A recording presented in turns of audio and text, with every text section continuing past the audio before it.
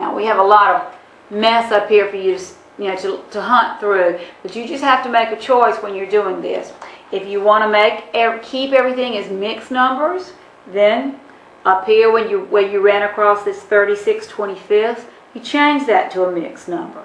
Then when you add your whole numbers and your fractions separately. When you get ready to subtract, you subtract your fractions and your whole numbers separately and get your answer. If you don't like that, then your other choice is to make everything improper. So you start with this 8 and make it 8/1 plus 36/25. Get common denominators so you can add those. And then make your 5/1. And again, get common denominators to add them. Or in this case, to subtract them. And then get your improper fraction here. And that could be left that way. Or you could make it the 4 and 11/25. So you just have to make a choice of whether you like adding and subtracting as mixed numbers or whether you want to make everything improper fractions. Both ways work fine as long as you're careful.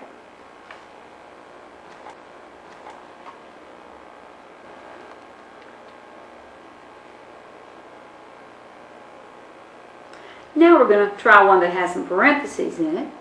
8 4/5 plus the expression 6 minus 4 cubed times a 4.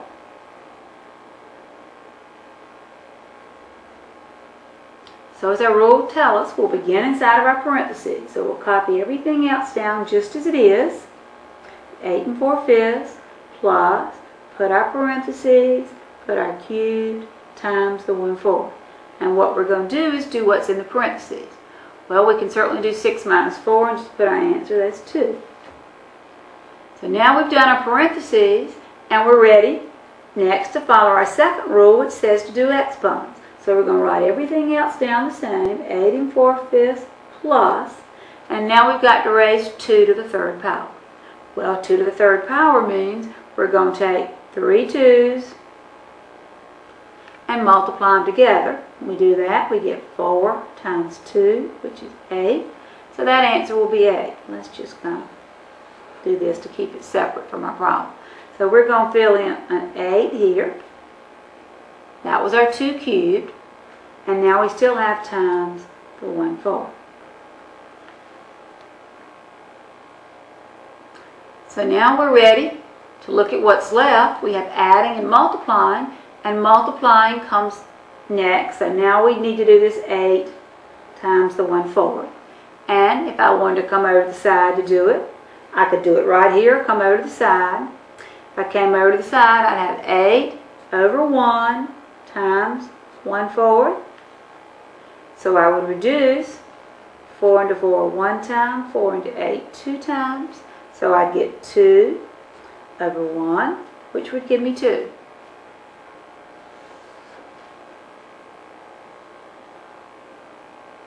So my 8 times my 1/4 would be 2. Now you certainly could do that 8 times 1/4 right there instead of coming over to the side. So I'm going to write the rest of my problem down. I have 8 4/5 plus 2. Now this is another case where I can just add it the way it is and get 10 4/5. Or if you don't like doing that, make the 8 4/5 44/5.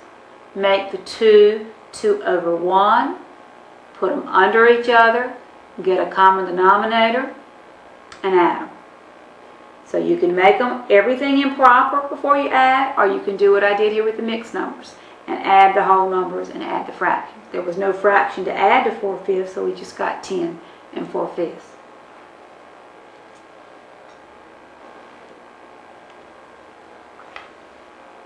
Let's do one more. This one is 2/3 plus 1/2 times the expression 4 3/4 plus 1 1/2. Okay, in this one, again you start inside your parentheses, so I'd write down 2/3 plus 1/2, and then I'd be ready to work inside my parentheses. Now, since I kept things as mixed numbers in the last problem, this time I think I'll do them as improper fractions. so we can just see it done the other way. So I'm going to say 4 times 4 is 16 plus 3 gives me 19 fourths, plus 2 times 1 is 2 plus 1 gives me 3 halves. So I have 19 fourths plus 3 halves to add, and I'd have to get a common denominator to do that. So let's come over to the side. I'm going to take my 19 fourths and my 3 halves. I want to add them. And I have to find my common denominator. In this case, my biggest denominator, 4, will work because 2 will go into it. So I can use 4 and just copy the 19 up here because I already have 19 fourths. Put my 4 over here. Got to multiply by 2.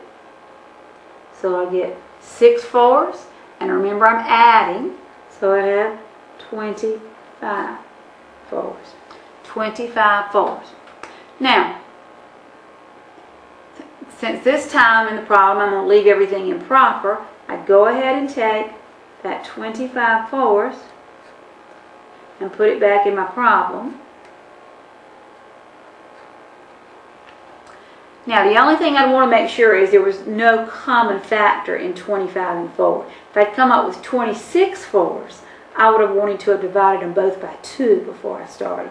But since I had 25 fourths, that's all I can do with it. Now, if you had done the problem by adding the 4 and 1 and getting the 5, and then adding the 3 fourths and the 1 half, getting a common denominator and adding those, you would have ended up with a mixed number. Actually, the mixed number you would have gotten would have been 6 and a fourth.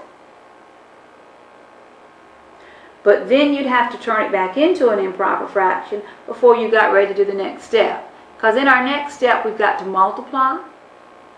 So in other words, this means multiplying, so it's really 2/3 plus 1/2 times the 25 fourths. So we've got to do multiplying next. So here we are, we're going to do this step. And when I just look at that, I can tell that nothing can be reduced. So since it can't be reduced, I'm just going to go ahead and do it right there. 2/3 plus, I multiply numerator by numerator, that's 1 times 25, I get 25. And 2 times 4 gives me 8. So I end up with 25/8 when I do that. And now I'm down to my last step, which is adding. And I can't add unless I have a common denominator. So we need to come to the side again. We have 2/3 and we have 25/8.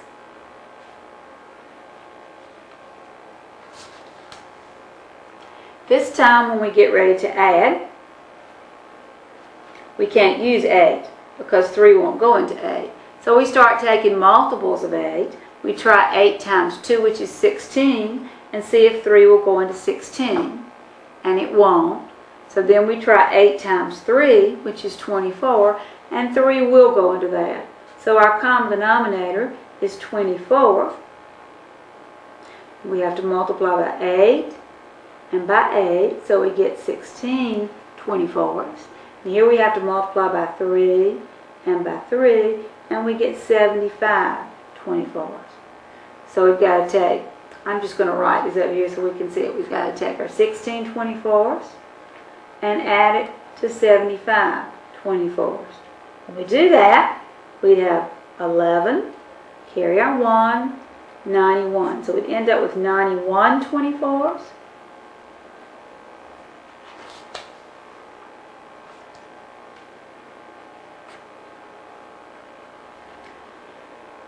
And since there's no common divisor in 91 and 24, we could leave it like that, or we could divide it out. Let's see how many times 24 will go into 91.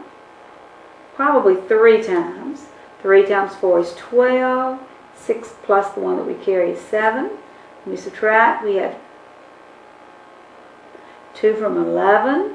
We'll leave 9. 7 from 8, we'll leave 1. So we have 3 and 19 24ths. So you could either leave that 91 24ths or 3 and 19 24ths.